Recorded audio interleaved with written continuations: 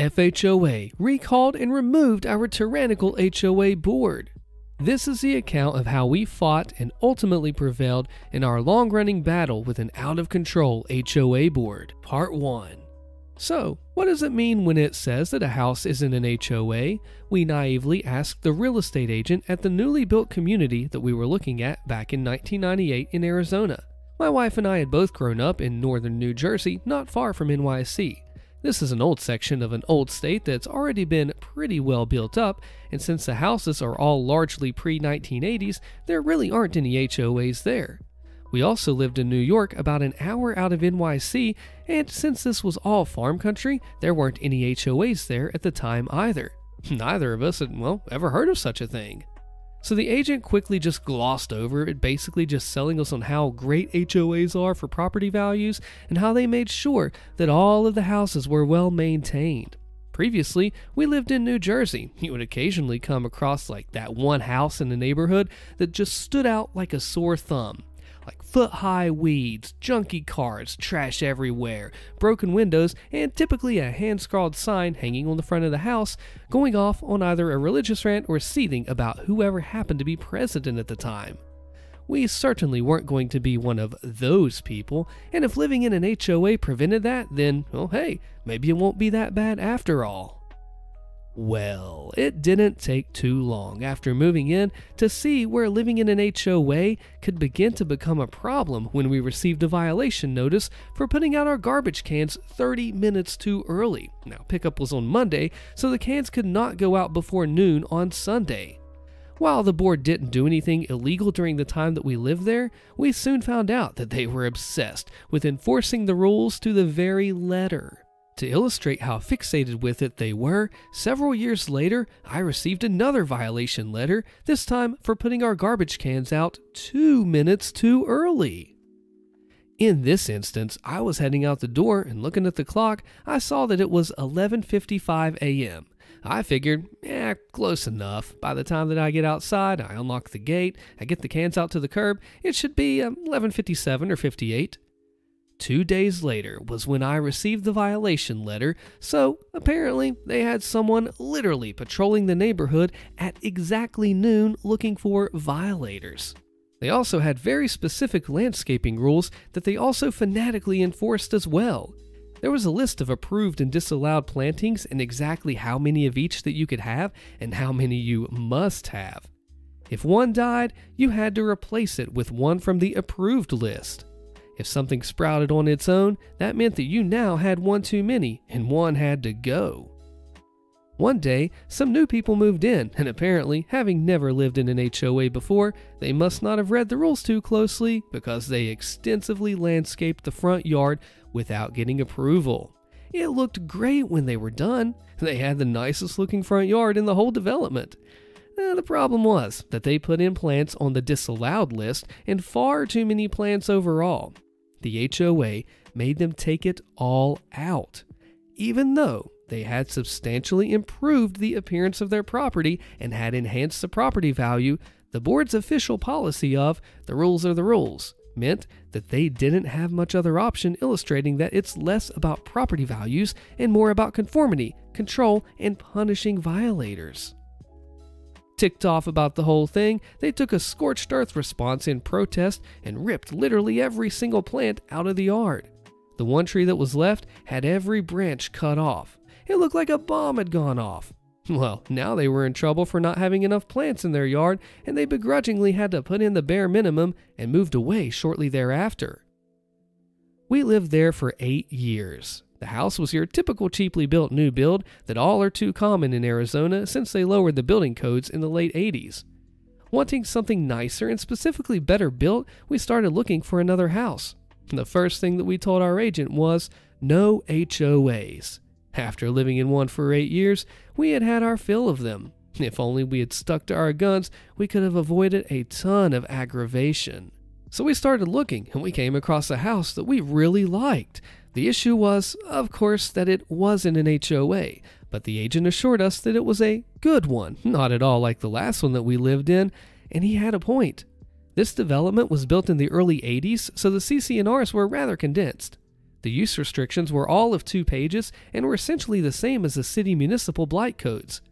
Of course, there was the usual garbage cans must be stored out of sight, no livestock, and so on, but really nothing objectionable. Little did we know that in previous years, the entire board had had to be removed and that there had been 2 earlier lawsuits as well, all of which we were unaware of. So we bought it, and honestly, for the better part of 8 years, it looked like the agent was right after all. This was the rare benign HOA. There were no amenities, very little common area, just a few end caps, and association fees were low, like $38 a month. It made it easy to forget that you were actually living in an HOA. Subsequently, homeowner apathy was rampant. There were a fair number of rental units and snowbirds, both of which were totally checked out and uninvolved.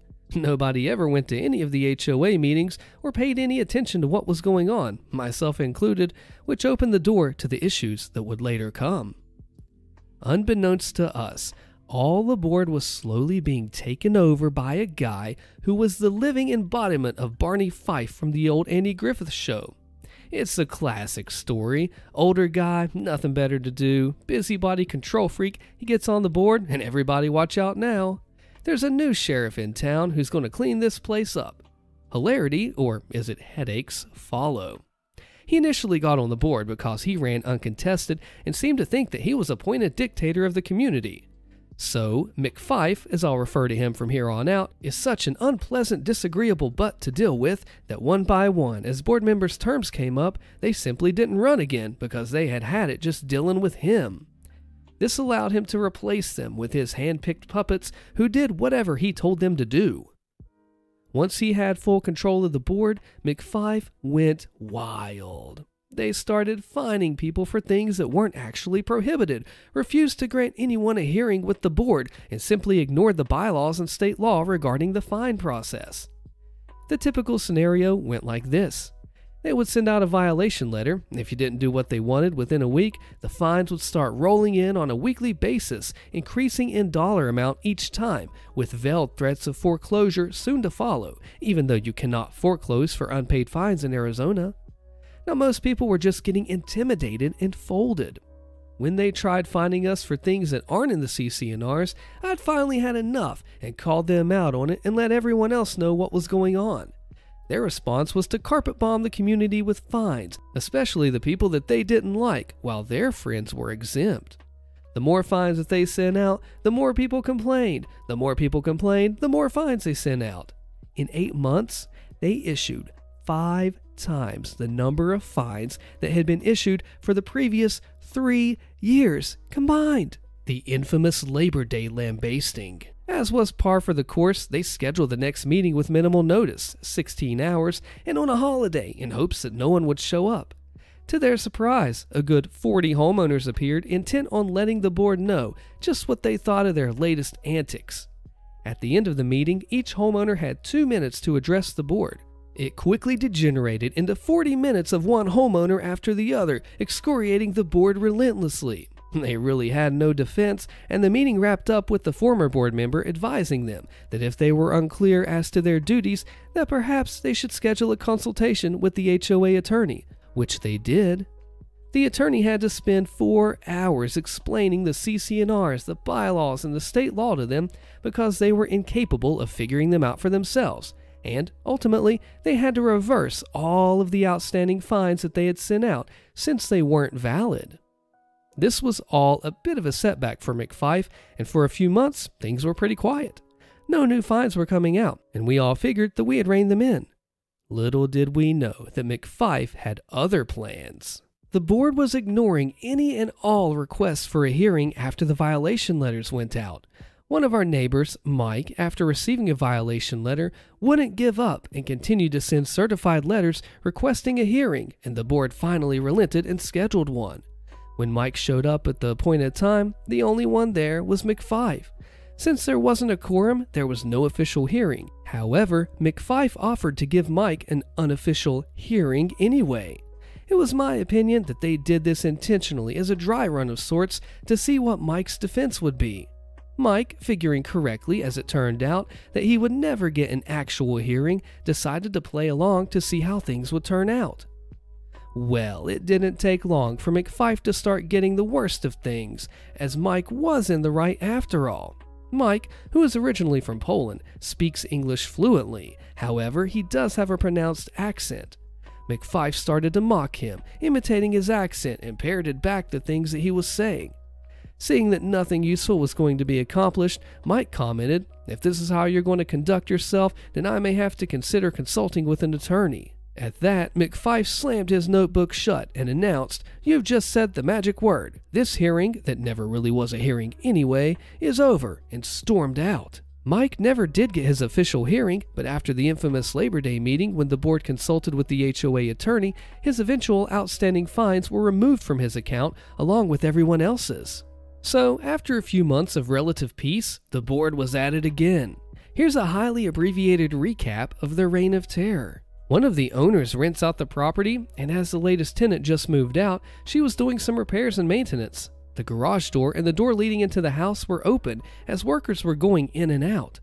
One of the board members, clipboard in hand, just walked into the house unannounced and then started dictating to the owner all of the things they wanted done, inside and out. "You'll have to remove that tree. Now, we don't like that kind. We'll provide you with a list of what we like. In fact, we really don't like the way your yard is landscaped at all. We want you to redo the whole yard. Oh, and here's what we want you to do inside." They're lucky the owner didn't tell them to shove their clipboard up their butt. One of the other owners was having landscaping done in her backyard. The board demanded access to her yard so that they could see what she was doing, which they have no authority to do. She's originally from NYC and doesn't put up with any crap, and told them to go screw off. Her property backs up to the common area, and later on, she caught them standing at her back wall, looking over into her yard. The north side common area is on a very busy street. This stretch had an abundance of well-established trees that had been there for over 30 years that acted as a natural sound barrier and a privacy wall.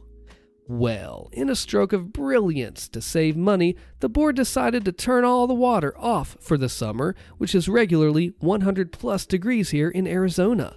None too surprisingly, probably 60% of the trees just died. So now they say, we have to cut down the dead trees. But not only that, they decide to go one step further. The residents whose property backs up there had gotten into it with the board for shutting off the water in the first place. So, as retaliation, they not only had the dead trees cut down, but every live tree that was the opposite the backyards of the homeowners that complained. So many homeowners protested about the trees being cut down that they begrudgingly planted a handful of new trees. Well, 6 months later, they got mad at certain residents again, and as punishment, they went through and cut down every one of the new trees that they had just planted. Of course, the homeowners whose property backs up here again complained vigorously. A year and a half later, they still hadn't planted any new trees, given the residents any idea if or when they planned on putting any new trees in, and couldn't or wouldn't give any kind of coherent explanation as to why they cut down the newly planted trees and live trees to begin with. McFife and his minions also weren't all that fond of what they considered non-whites either. This is what happens when those people move into a community. I also personally overheard him making anti-Semitic comments after one of the meetings directed at a friend of ours. Once after one of the meetings, my wife heard McFife fuming to the other board members. "These people are going to have to learn to do as I say. Anyone who doesn't follow my rules and do what I tell them to do, when I tell them to do it, will be punished." They started hiring a uniformed police officer at $180, more wasted money, to attend the meetings specifically to throw anyone out who dared ask a question that they didn't like. Someone would ask a question that they couldn't or wouldn't answer, and their response would be, "We're not going to answer that at the current time." Or they would give a complete non-answer and then want to move on. Here's a typical exchange. Homeowner would ask a question that they didn't like. Board would refuse to answer or give a non-answer and then say, "We're going to move on." Homeowner would say, "But you didn't answer the question." The board would say, "One more word out of you and we'll have the officer throw you out." A friend of ours was the only person actually ever thrown out because her response was, "Oh, so you either can't or won't answer the question? Which is it?" The president just blew up, shouting, "That's it, you're out. Officer, get her out of here now. Out, get out now." Our friend and the cop were laughing as he led her away. He followed them out into the hallway, yelling the whole time. That was the beginning of the end for them. People who had shown up to the meeting saying that they wanted to see for themselves if things were as bad as they were saying that they were shaking their heads and looking around in disbelief. And then there was the harassment, vandalization, and defamation that was directed towards myself and my wife that started after the infamous Labor Day meeting. It was well known that I was the one that alerted the neighborhood as to what was going on, so now I was labeled the neighborhood troublemaker. Frequently, someone would steal my garbage cans and take them 4 blocks away and throw them into a busy street. The president of the HOA's kid wailed a big rock at my house. I heard it hit and had 2 witnesses, and I had to file a police report. The security lights on the side of my property were damaged. Someone, take a guess who, filed an anonymous complaint with the city saying that my property had dead trees and an accumulation of garbage violating the city codes for blight. Of course, none of this was true, and the city inspector came by and promptly closed the case, as my property wasn't in violation of any city codes or any of the community CC&Rs, which is why they couldn't fine me for anything, which frustrated them to no end. And then there were the monthly newsletters, where we were specifically singled out month after month.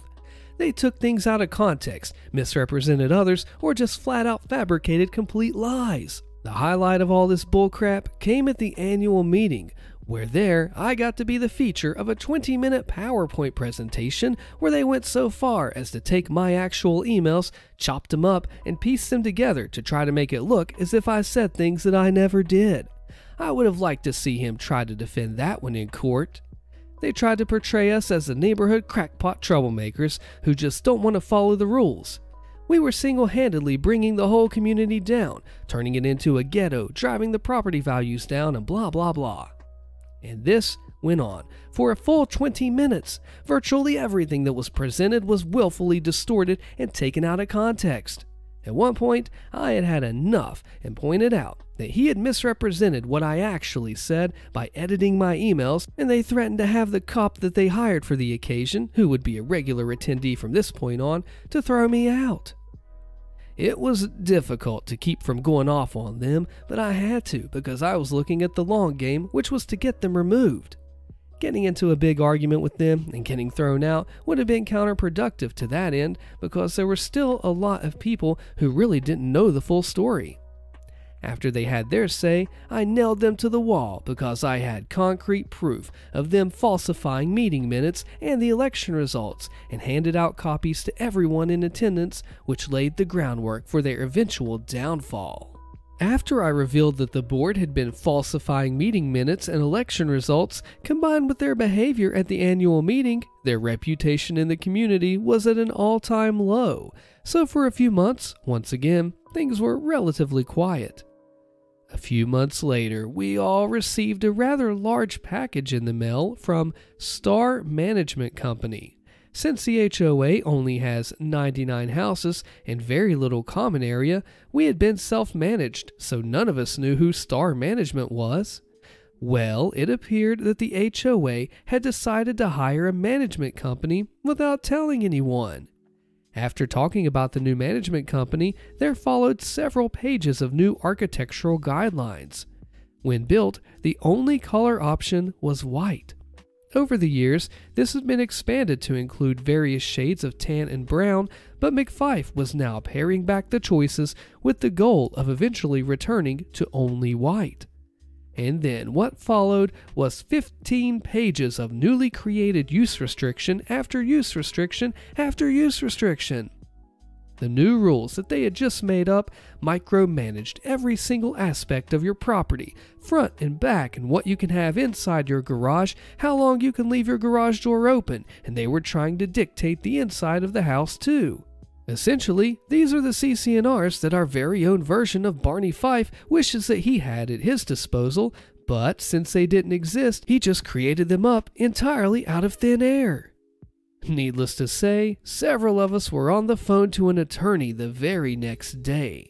The two attorneys that reviewed the documents were literally laughing and shaking their heads as they read it. They stated that either they just manufactured this themselves, or if they paid someone for this, they need to ask for their money back. The guidelines were so vague and flexible that it gave the board the ability to fine anyone for anything at any time they wanted to, at their discretion. The interpretations could vary from year to year and member to member, depending on the whims of the then current board, leaving the homeowners in the dark as to whether they were in violation of any given rule, until they start receiving violation letters. And then, who knows, maybe the next board will interpret it differently. Fully 90% of the houses were in violation of something under the new rules.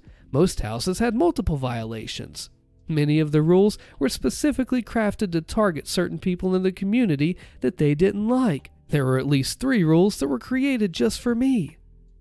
As written and ratified in our attorney's opinion, if they actually attempted to enforce most of this, they would have been opening themselves up for repeated lawsuits. In addition, the management company wasn't even going to be handling the billing. They were specifically hired by the board for the purpose of enforcing their new rules and assessing fines because they didn't have the guts to face the homeowners themselves. We all knew that they were going to be providing them with a hit list of the people that they wanted to go after, while their friends and neighbors would remain exempt because that was consistent with their previous track record, and there was nothing to indicate that this would change. Word of what they had done spread like wildfire. I had furious people stopping me in the street, emailing and calling, showing up at the front door, all saying similar things. Who the heck do these people think they are, and what can we do about it? If these were the rules that were in effect when I looked at this house, I never would have bought it. I would have told the agent to keep looking. I won't live under this bullcrap. I'll move first. An open meeting was scheduled a few weeks out, and we were all anticipating exactly what would transpire. At one point during this whole ordeal, I started receiving violation notices and fines for things that weren't actually prohibited in the CC&Rs. I openly challenged them to show me the article in the section of the CC&Rs that I was in violation of, and that if they could, that not only would I comply with their demands and pay their fines, but would apologize too. I knew full well that they couldn't because they were just making things up as they went. McFife's favorite canned response was, "This is not up for discussion. The fines will continue at weekly intervals. We look forward to your compliance." In other words, why can't you just shut the heck up and pay the fines because we tell you to, just like everyone else has been doing? Well, I told them to feel free to keep sending them, and I'll just continue to ignore them. They ended up hitting something like $600 plus before they finally realized that I wasn't going to comply or pay the fines. In Arizona, they can't foreclose for unpaid fines and can't apply your association payments to outstanding fines without your permission.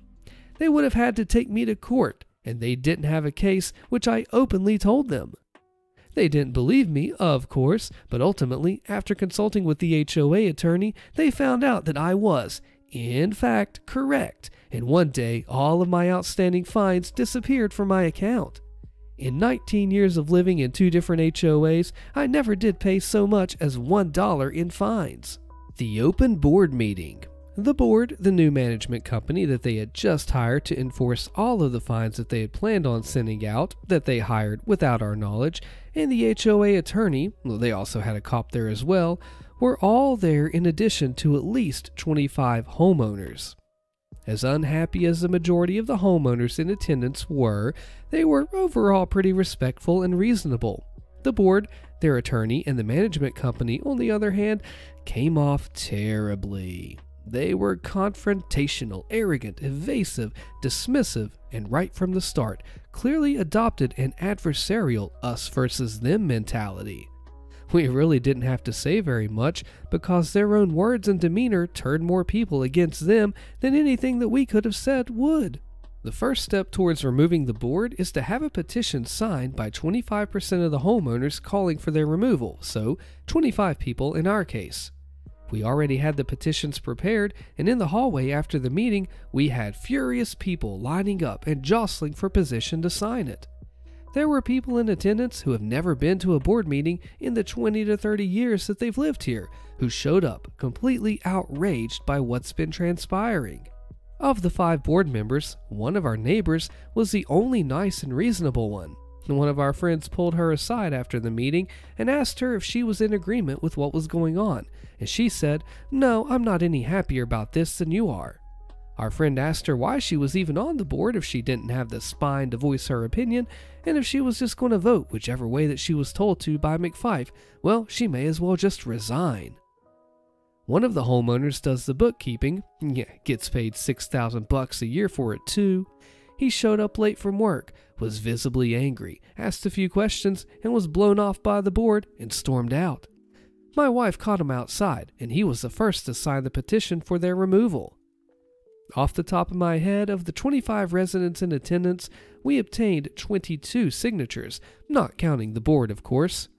The problem was that we knew for a fact that they would try to rig the election by stuffing the ballot box, making ballots disappear, and try to schedule the meetings and subsequent election on a holiday to try to prevent us from getting the 20 attendees needed for a quorum for the removal of the board and so on.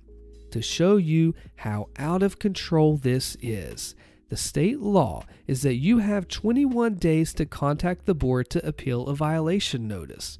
They changed it to 5 days from the date of the violation. You actually have 5 days to contact them by certified mail, minus however long it took you to get the violation letter, so basically they've all but eliminated the appeal process. It would seem to me that even if you were legitimately in violation of something, if they refused you a hearing because it took you 7 days to contact them, that they would be in violation of the state law and that you could get off on a technicality. They couldn't or wouldn't give a straight answer to anything. The lawyer frequently got up and pontificated at length, deflecting the question by droning on and on about something else. When asked about the questionable 5-day appeal process, or asked direct questions about the ludicrous new use restrictions and how they were going to enforce them, they gave vague, wishy-washy answers like, "Well, we'll consider it case by case. It's a living document subject to amending at any given time. We can't answer that. We'll have to play it by ear," and blah blah blah. In other words, we're just going to make it up as we go. Days after the meeting, when they found out that a petition was being circulated, they released another of their infamous newsletters, which previously had been used as a sounding board by them to personally attack us for 9 months straight.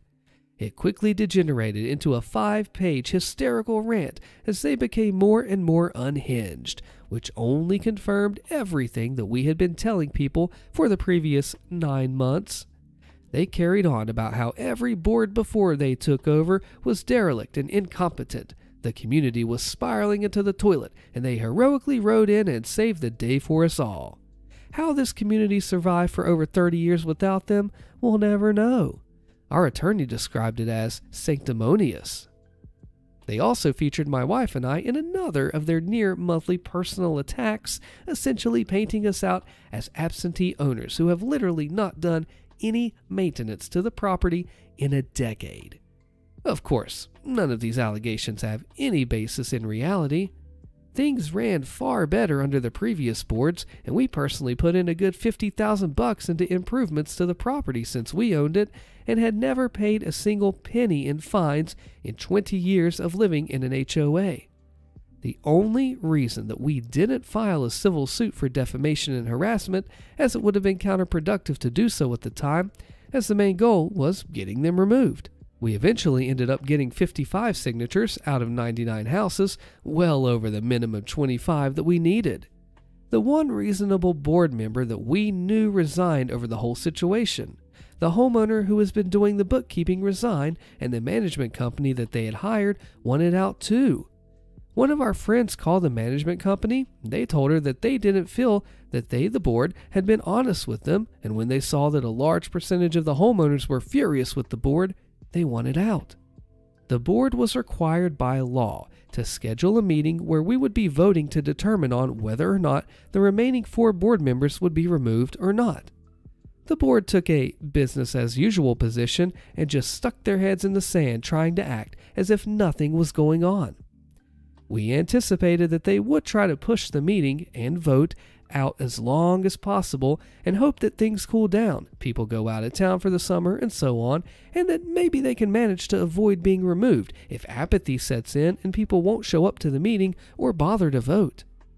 We also knew that this was really only a short-term solution that basically just kicked the problem down the road for someone else to deal with later. Once things settle down, inevitably, homeowner complacency and apathy sets in. People don't go to meetings, they don't vote in board elections, they won't run for the board, and eventually, the same idiots will get back on the board the same way that they got on in the first place. They'll run uncontested. But in the short term, we still live there, and just trying to sell our house with these new rules in effect would make it more difficult. Early on, our attorney tried to reason with the board and their attorney. They basically told us to go screw off and challenged us to take them to court, not considering that we could just go the recall route and get them all removed. I did a search on the attorney that the board was using, and I found at least 4 articles where she had represented an HOA board against a lawsuit by the homeowners, so this is just what she does. After it all hit the fan, she lied to her boss in an email that I saw, trying to cover her tracks and claimed that she wasn't kept informed of what the old board had been up to. And the problem is that we had her on tape at one of the meetings preaching at length, basically telling us and the board that this was just a dictatorship and that they had the power to just make up whatever they wanted and there wasn't anything that we could do about it. How wrong they later found out that they were. They're lucky that it did not end up in court. We had concrete proof of the attorney's lies and of the board committing fraud and falsified meeting minutes and election results. And they knew that I knew all of the above, and they also knew that we weren't going to back down or go away, so they really had no other option than to just follow through with the recall election.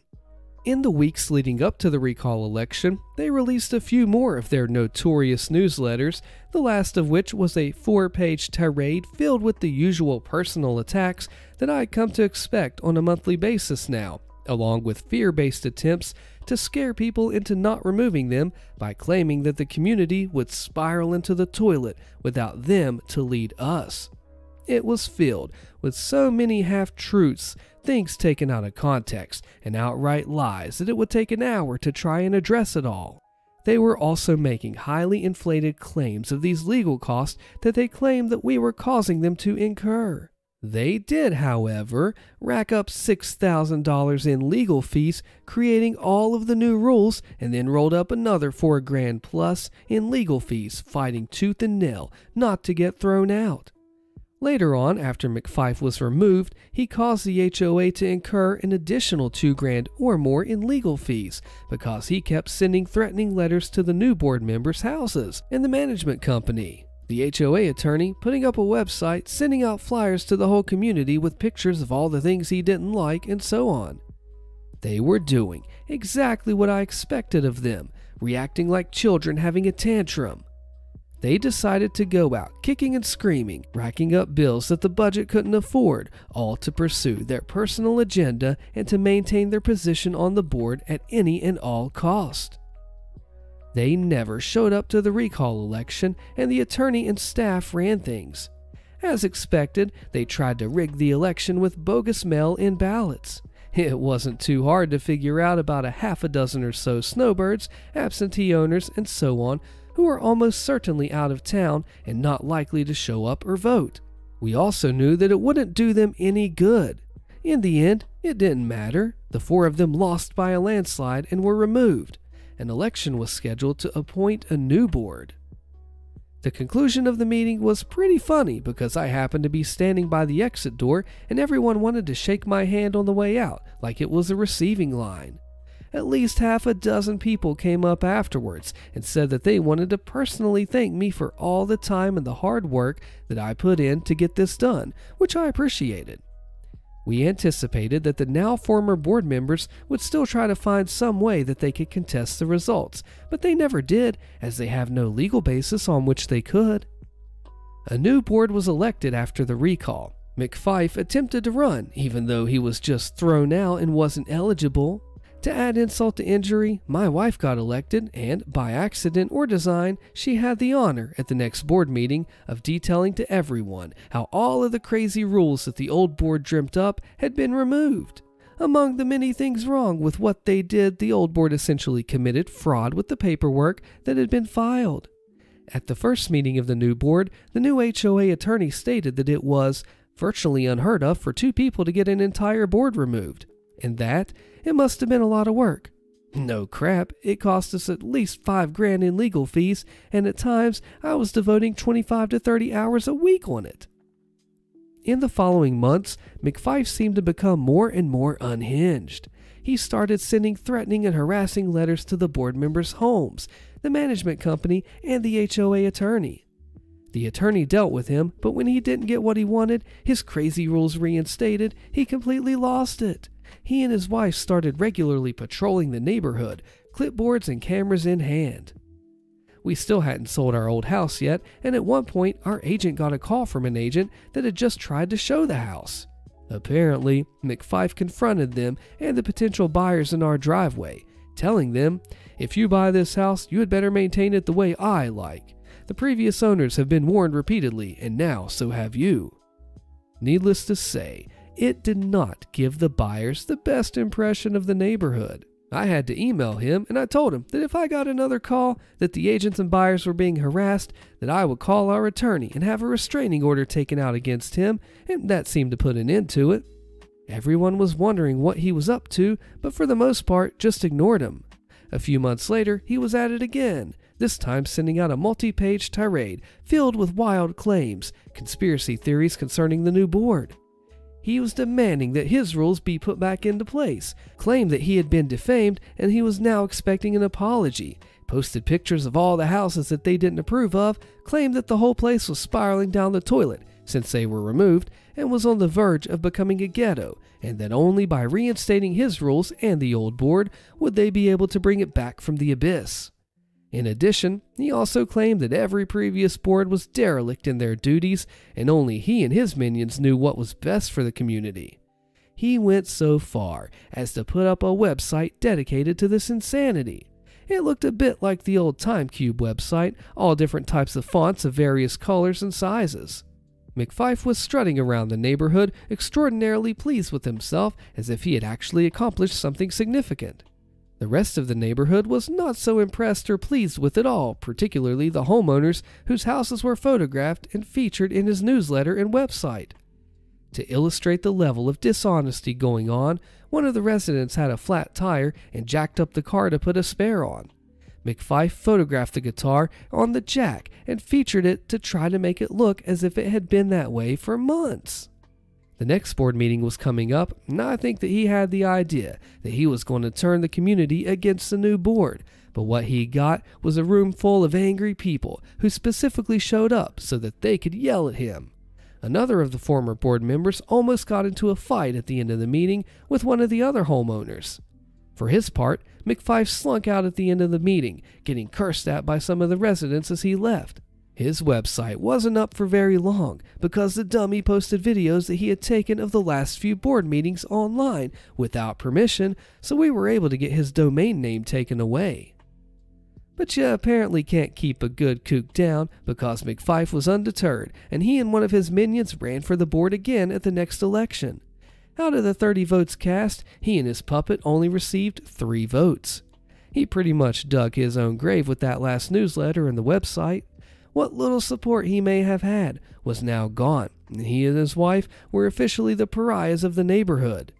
At the end of the meeting, he got up with a prepared statement that he had copies of for anyone who wanted it, and my wife had had enough and wasn't going to be subjected to any more of this nuts rambling, so she just got up and said, "That's it, I'm officially done with this," and walked out, since her duties as secretary were over.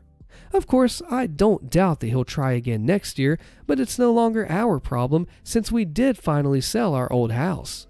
Now, there are a few acts of rebellion that we partook in while we were fighting with the board before we were able to get them removed that you might find amusing. See, my wife's grandfather had served in World War II and was at Normandy on D-Day. She's fairly artistic, so she made a pretty good-sized American flag with a passage from the Declaration of Independence on it, and we hung it up on the side of the house on Memorial Day. Predictably, we got hammered for it in the monthly newsletter, but once a few people pointed out to the board what it was and why we put it up, they backed off and let it rest. Irritated at the constant monthly personal attacks directed at us in the board's newsletters, one day my wife bought a large box of plastic pink flamingos. Every time that the board did something that ticked her off, up would go another flamingo. Predictably, we got slammed in the newsletters for that too, but since it wasn't prohibited, there was nothing they could cite us for. Taking matters into their own hands, McFife and minions started sneaking onto the property at night in order to steal them, so I ended up having to put them places where they couldn't get at them, like up in trees or on the roof. When some of our neighbors asked us what the deal was with the flamingos, they liked it so much that they wanted some for their yards too. I think that we ended up with about 6 other houses that put one up as a show of solidarity and defiance of the board. At one point, the board was aggressively pursuing landscaping violations. Some were actually legitimate, but many were not. The problem was that at the entrance to the community, there were foot-high weeds and a 3-foot-tall dead bush in the common area. This drew a lot of homeowners' complaints because the common response was, "You're hassling me, but you guys can't even maintain the common areas yourselves." I emailed them that it made quite the statement about the community to visitors when this was the first thing that they saw when driving up. One day, the landscapers came and went, and while they did take care of the weeds, the dead bush still remained, just where it had stood every bit as dead as it had been for the last year. I thought about just walking down and taking it out myself, but was legitimately concerned that if I did that, they might try to accuse me of vandalizing the common area. We happened to be cleaning out my in-laws' garage for them, and I came across a 50-year-old box of old ratty-looking Christmas tree garland, so I used it to decorate the dead bush. Even better, this was in the middle of summer in Arizona, so it looked even more ridiculous.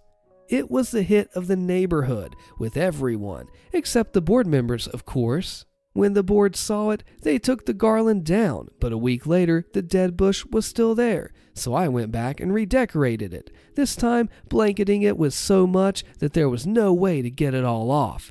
This finally got them to have it removed entirely.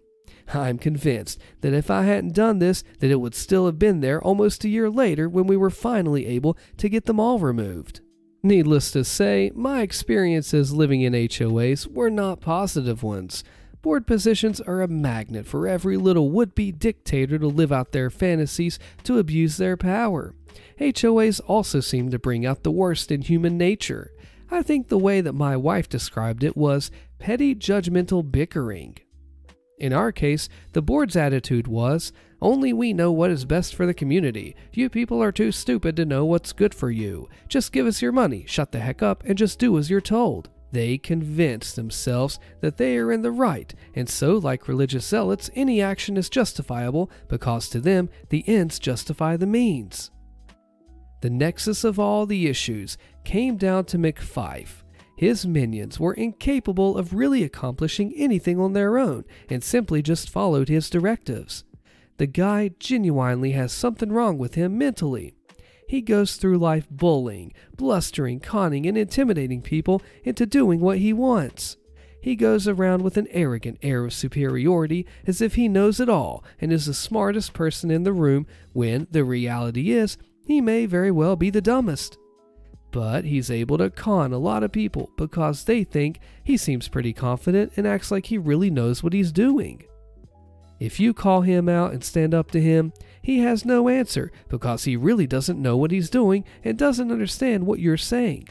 When I quoted the bylaws, CC&Rs, and state statutes, pointing out that what he was doing was invalid, he just shut down, and his answer was, "This is not up for discussion."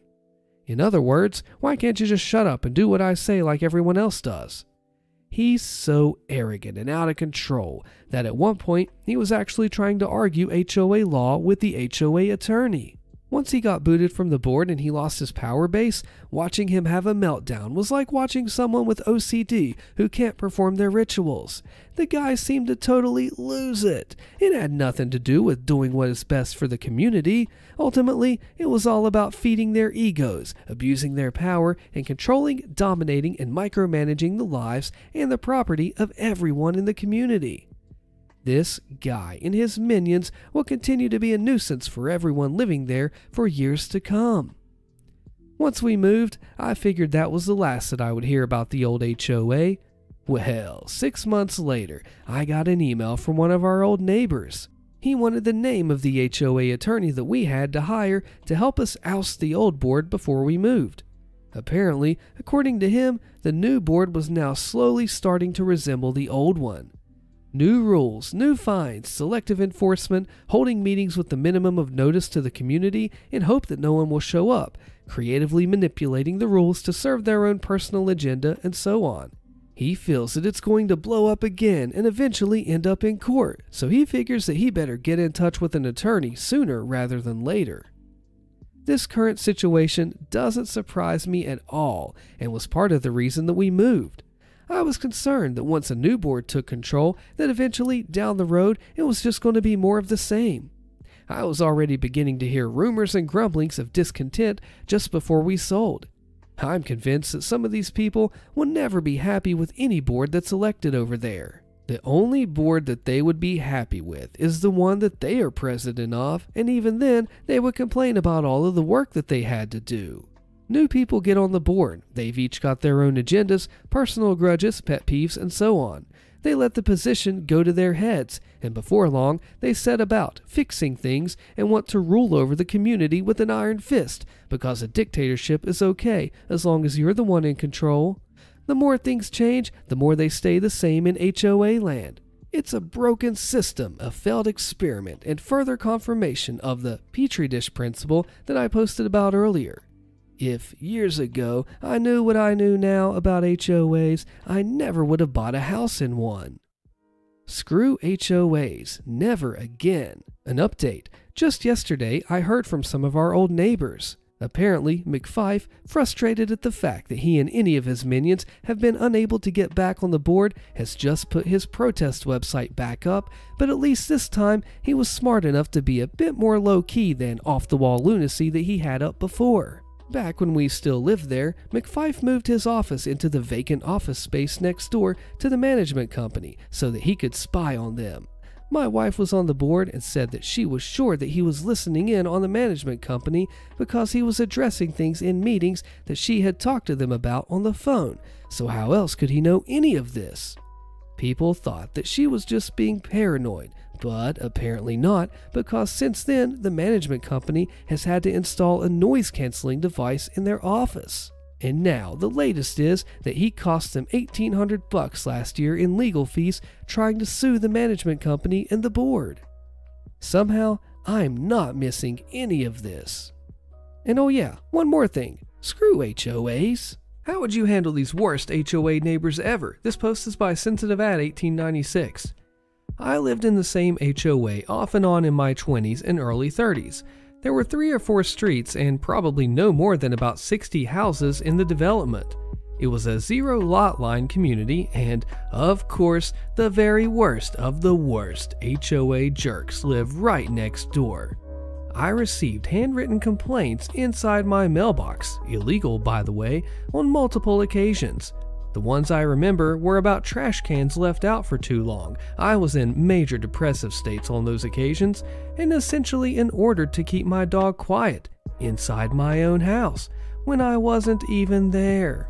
They would invite themselves over to my front yard to ambush me while outside with, "Your garage door doesn't need to be up right now," or "Your front shrubs need to be trimmed. This oleander should never have been planted here."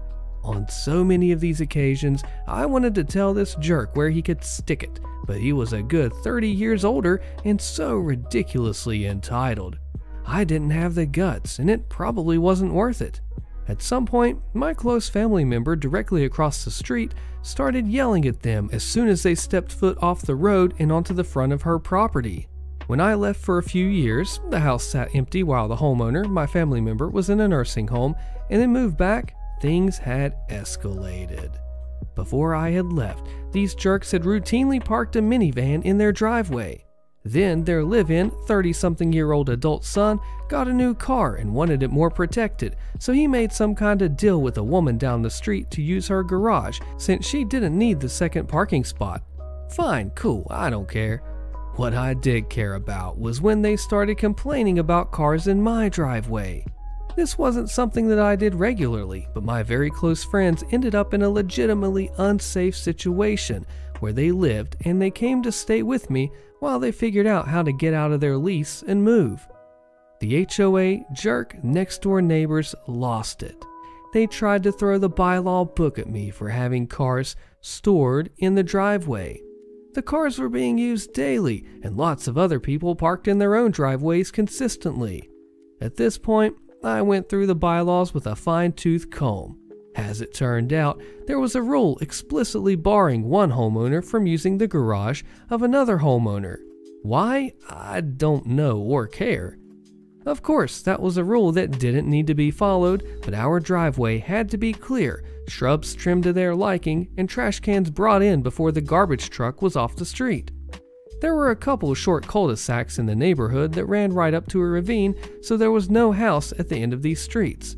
Apparently, these jerks didn't like that a homeowner parked his work-supplied and branded truck on the street at the end of his cul-de-sac. Their first call to complain wasn't to him, wasn't to the HOA, it was to his employer that supplied the truck. These people were ruthless and garbage humans. These are the same neighbors that complained that I didn't pick up my dog's poo in my own front yard. We didn't have any backyards at all, and almost no one had grass in their small side courtyards. They were upset that my 10-pound dog, who runs straight out to pee and straight back, wasn't on a leash because their dog was aggressive and pulling out at the same time. Because clearly, my dog being on a leash would totally fix that. Once we got a third car and parked it routinely in the driveway, they all completely lost their minds, knocking at all hours to complain while I worked enterprise cells at home, literally peeking over their courtyard wall into my kitchen, making nasty comments to my boss about me, who they went to church with, and calling my parents and other family to complain about me. These same people caused other residents to walk a certain route to avoid going past the jerk's house. It was a quiet neighborhood, so anytime someone had a party, there was a noise complaint and lots of spying on what exactly was occurring, followed by more complaints more often than not.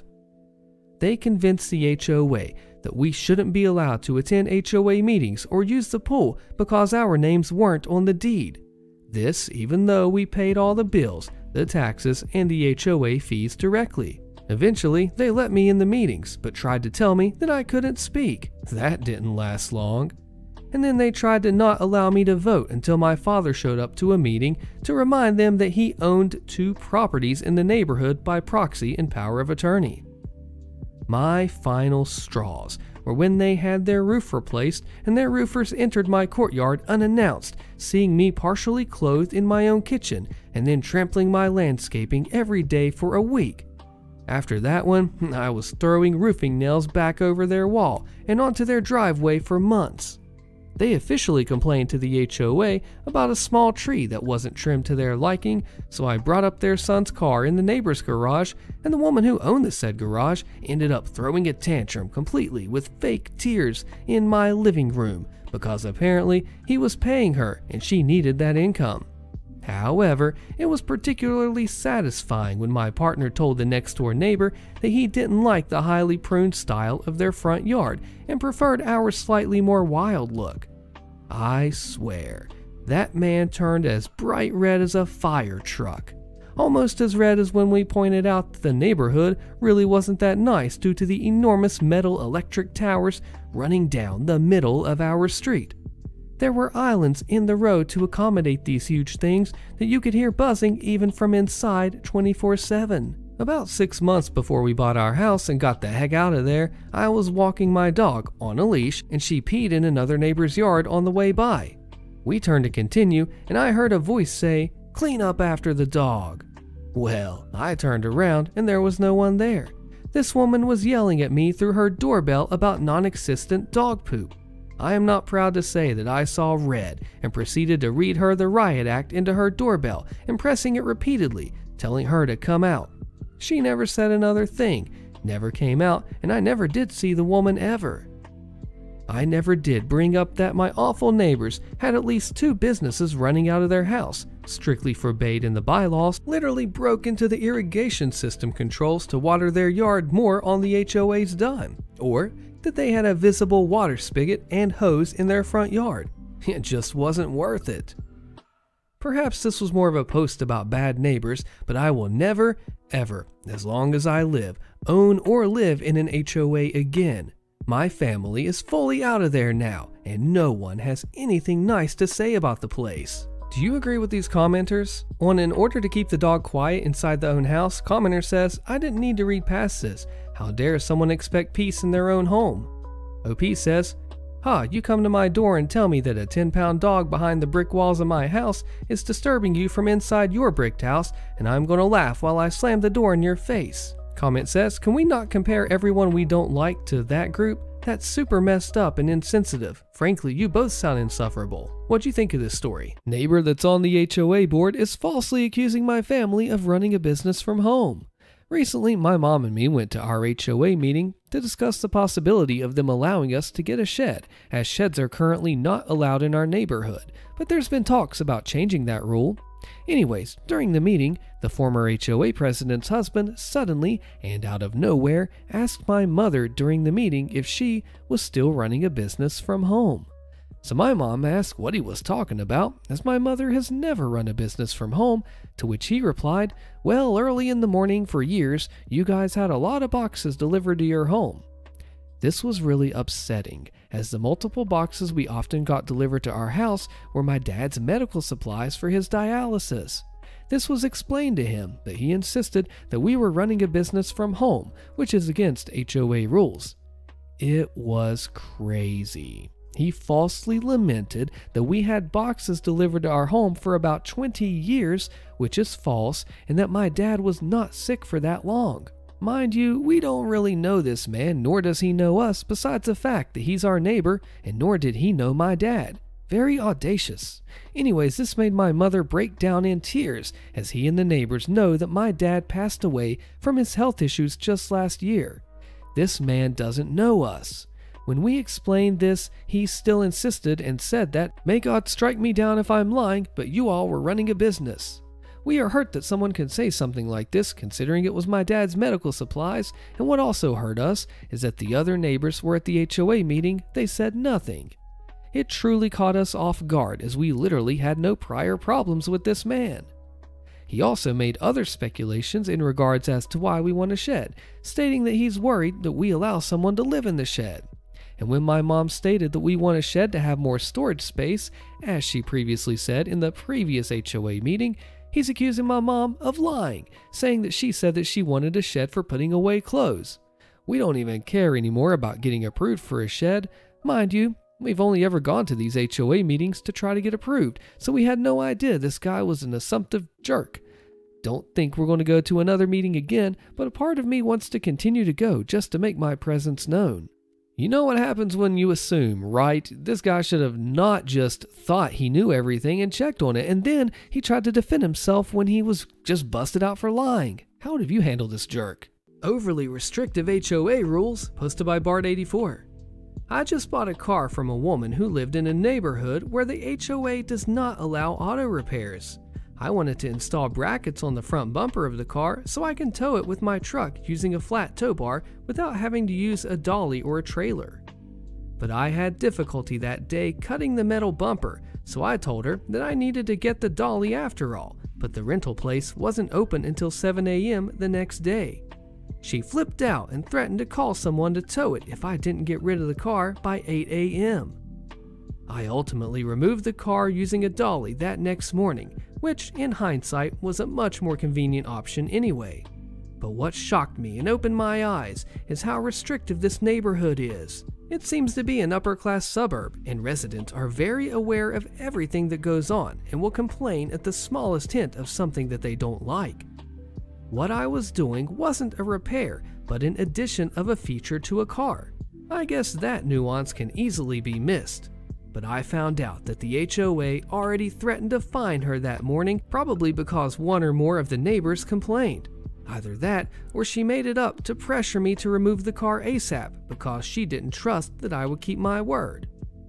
Regardless, I realized that I would never want to live in a neighborhood where neighbors are watching your every move and ready to report a complaint to the HOA at the first hint of something that they don't like.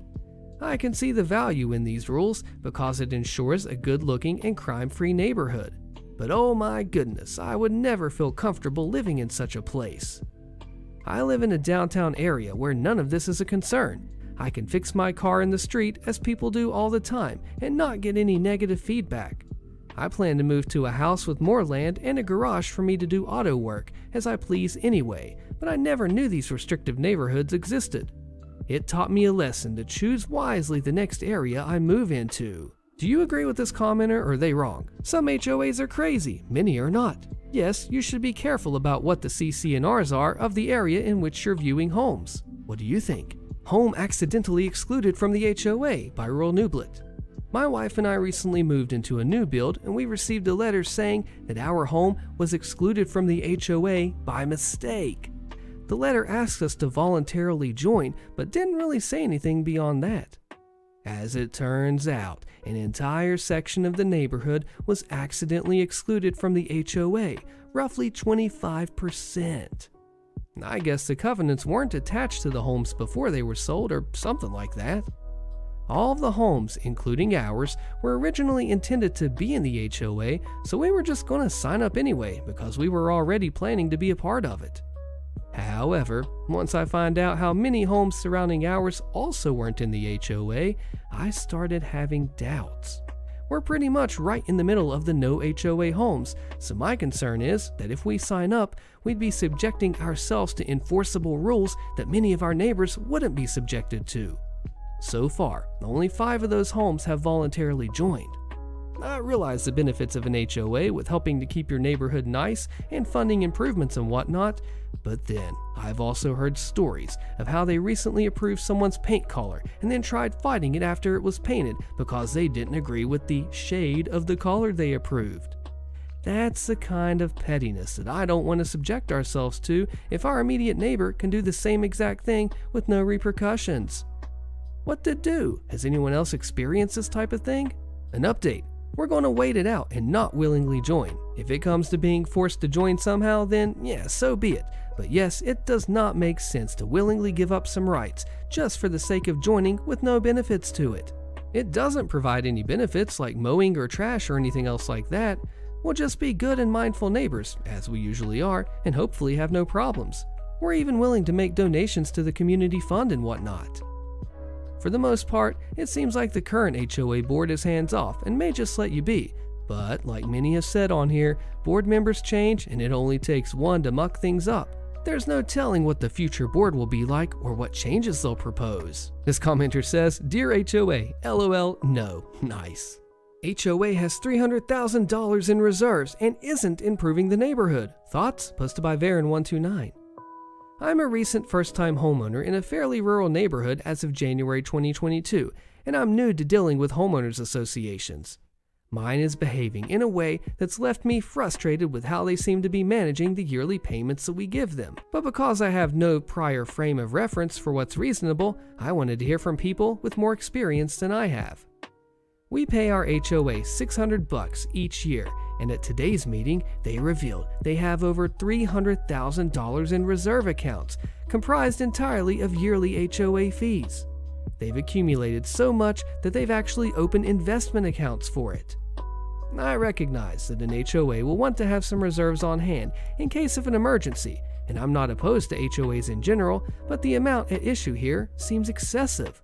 There are also a number of neighborhood improvements that seem like they should have been done before the HOA started to invest the money. To give a few examples, our neighborhood runs on well water, and if the power were to go out for a long period of time, there's no generator on the pump that would allow homes in the neighborhood to keep running water. Grass in the common areas is only mowed a few times a year, and not always completely. There's a large field in our neighborhood where the grass is routinely allowed to grow over a foot in length without being mowed for long periods of time. Ticks are a big problem here. There's a retention pond near our home that's been broken for a long time due to a mechanical failure, causing the water level to significantly drop. People who bought their homes expecting something near water have also been disappointed. Instead of hiring an engineer, HOA leadership felt that they could fix it personally as a DIY project with rocks and concrete, which, of course, did not fix the issue. Before I consider doing anything else, I just want someone to tell me whether I'm being reasonable. I generally try pretty hard to view people in a good light, but this just seems like a very lazy and conceited HOA. If they have such a large surplus and they aren't using it for anything, the least they could do is suspend our yearly payment. On the other hand, if this is basically par for the course with HOAs, maybe I'm the one who's wrong. Commenter drops this answer. This is the right answer. Not for emergencies, not surplus. It is money set aside to replace existing components, not to perform routine maintenance. Do you agree? Was being coerced into maintaining common area landscaping by CEH Parrott. Less than a year into the new home, there has been a couple interactions with neighbors or the developer over a section of grass between a sidewalk and the street. At first, we were led to believe that was our grass and responsibility. Okay, so we mow and we weed eat it. One night after weed eating, I leave, and I notice someone with a blower is blowing my area that I left some trimmings on the sidewalk. Okay, I get it. That should be kept clean. I find it kinda weird that they felt the need to do that, but okay. Today, I weed eat the section by the street, and then I run to the store. Afterwards, I need to blow it off still, but I'll do it when I get back. I am pulling out of my driveway, and some guy in a truck stops in the street. He backs up, and he rolls his window down to start literally yelling about the grass and the trimmings that need to be blown. I just say, yes, I'll blow it away, and he yells, we have an HOA. His tone was pretty negative the entire time. Not the way you'd expect a stranger to speak to another stranger. Well, he doesn't even appear to live on my street. So this interaction rubs me the wrong way. I come back, I pull up the HOA regulations filed with the county, and I proceed to scour the sections about the common area and the owner landscaping responsibilities. Come to find out, the area in question is most definitely a common area, as defined in Article 1, Section D, and is to be maintained by the association, as defined in Article 1, Section E, and Article 4, Subsection 5. So I get it, that area is a common area. It should be clean and maintained professionally, as mandated in the HOA regulations. I'll leave it for the professionals. My mistake. Maybe I should send them a bill for 125% of my labor. I mean, they would send me one if I was in violation of my landscaping and they had to maintain it. Commenter says, don't give them the idea to fine you for doing unauthorized mowing and so on in a public area. And OP replies, touche. Yeah, don't give them any extra power over you because, as we all know, HOAs never abuse their power, right?